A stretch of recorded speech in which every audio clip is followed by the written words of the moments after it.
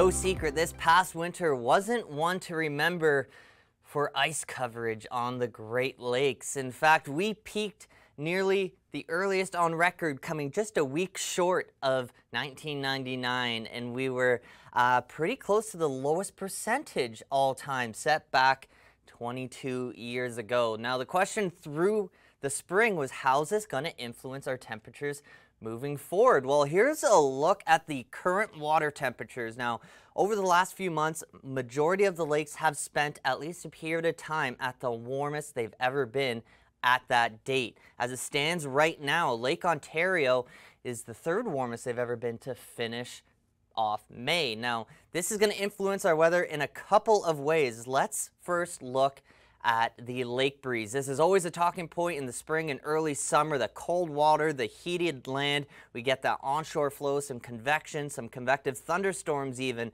So with the warmer water, that gradient's not going to be quite as strong. But on the opposite end, the warmer water is going to allow those nocturnal storms from coming in from Michigan. They aren't going to weaken quite as much as they move into southern Ontario. I want to finish off with a fun fact.